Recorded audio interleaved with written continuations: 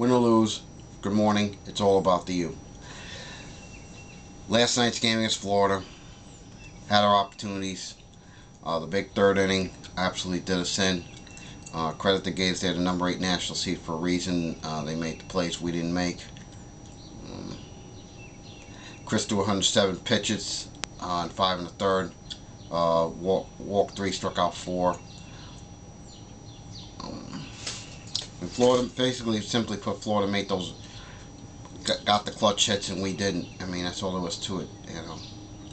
That third inning killed us there. I mean, they only got 3 hits. They scored 4 times in that inning. They just basically they got the hits. They got the hits, the key hits we didn't. So tough way to lose last night. We come back today at 1 o'clock against Jacksonville.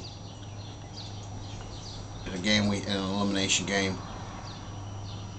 I don't know who's going for us today. Maybe somebody can comment a little bit better on that than I can.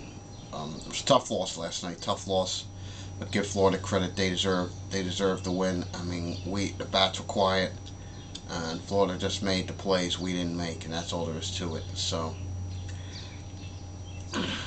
let's get Jacksonville this afternoon. As always, go Canes.